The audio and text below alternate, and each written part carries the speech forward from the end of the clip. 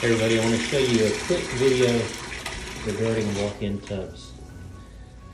What makes walk-in tubs different than traditional tubs is has this door on the front, obviously much taller than a traditional tub. The purpose of this door is to seal in water, of course keep it out.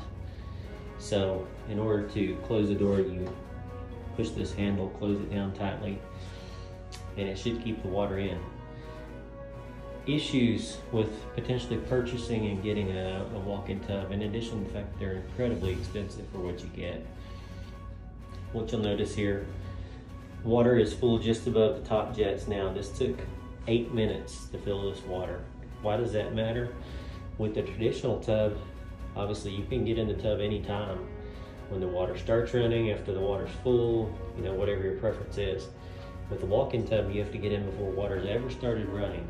So if you were using this tub, you would have been in the tub for 8 minutes waiting for the water to fill. Maybe that's not a big deal to you. So now you're done with the bath, you're ready to drain the water and get out, right?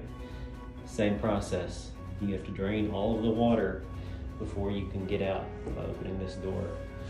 So as you'll see here, I'm opening the drain, and we'll test it to see exactly how long that takes. Drained.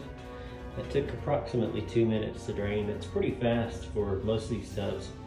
I've seen some take up to 12 minutes to drain, and we see about 1 or 2 of these a month at double C home inspections, so they're not real common, but they're not as rare as they used to be. One thing I can tell you about every one of them I inspect, they almost always look like they've hardly ever been used, if ever been used. And I think the reason why, again, like we talked about, is you're opening this door, you're getting in the tub, and then you start running the water. So as the water's heating, or whatever the case may be, what type of water temperature you prefer, it's in the process of getting to that temperature while you're sitting in the tub waiting for the water to fill. And kind of the same thing with drain.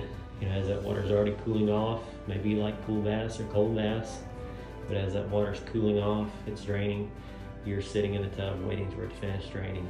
So I would definitely not recommend one of these tubs personally to anybody I know. If you've already got one, you've got it. It is what it is. But there's other ways you can invest your money, be better spent, to incorporate safety as well as convenience.